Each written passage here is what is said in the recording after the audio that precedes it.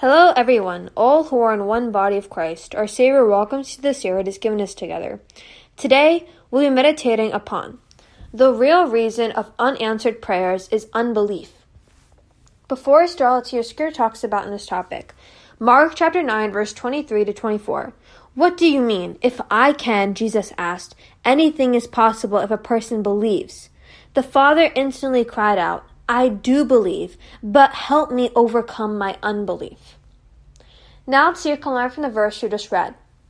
In the passage, Jesus himself is leading us to receive our blessings and open our doors.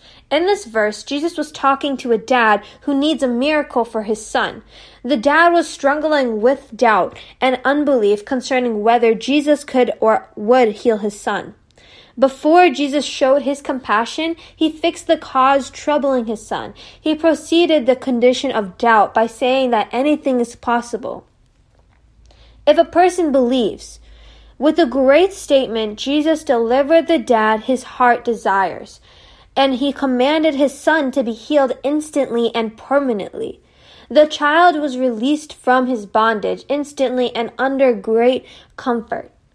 This all happened instantly because the dad believed in the true and only source of his hope.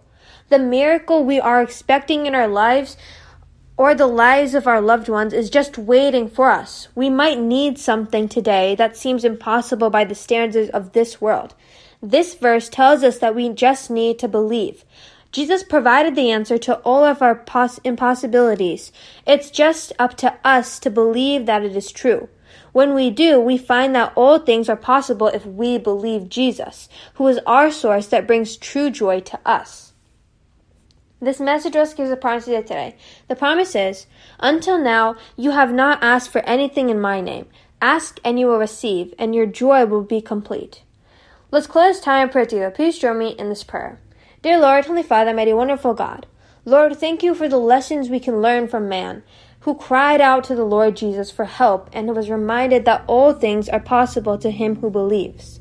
May I never forget that you are the same yesterday, today, and forever, and that your power is to heal and help in every situation is as sure today as it was when you healed the sick and turned the water into wine. Thank you for that by grace through faith in Jesus, I can come to the throne of grace for mercy to find help in the time of need. Keep me from doubting your word.